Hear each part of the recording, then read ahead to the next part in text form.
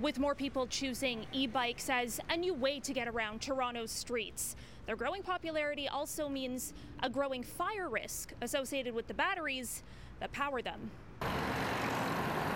Delivery workers and commuters alike zip along almost as fast as the vehicles they share the road with.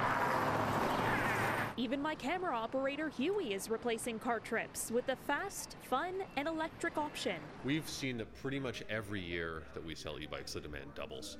These days, it's probably about 20 to 40% of our business. Sweet Pete's bike shop on Bloor Street says demand for e-bikes and similar devices has accelerated.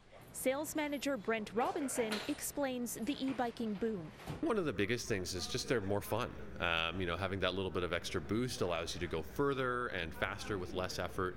But according to Toronto Fire, the same batteries giving riders more oomph when they pedal are an emerging fire risk in the city.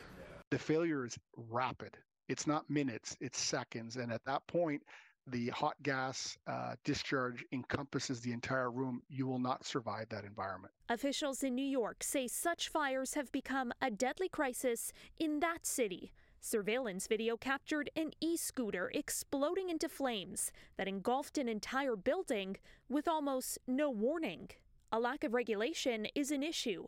Fire officials here note it's nearly impossible to keep batteries of questionable safety off the market. You can buy almost anything online, and it's very difficult to regulate the supply and selling of devices. Part of the equation is ensuring the public is made aware. In Toronto, lithium-ion batteries have sparked 33 fires so far this year. That's compared to 29 incidents during all of last year. And these fires are not just isolated to battery-powered mobility devices. This is the blackened shell of what was once a cordless vacuum. The cause? An aftermarket battery, installed by the owner in an effort to extend the battery life. One of the common problems is overcharging and altering the device. You don't want to leave batteries plugged in, charging overnight. So what are the warning signs of a faulty battery? What you want to look out for is a sudden drop in capacity, if all of a sudden you're seeing much less range. If the battery is becoming hot in any way, if you notice any temperature change, or really if there's anything happening wrong with the display, that's a really good indication to stop riding. As a rule of thumb, only use the battery designed for the device and the charging cord that comes with it. Caryn Ceolin, City News.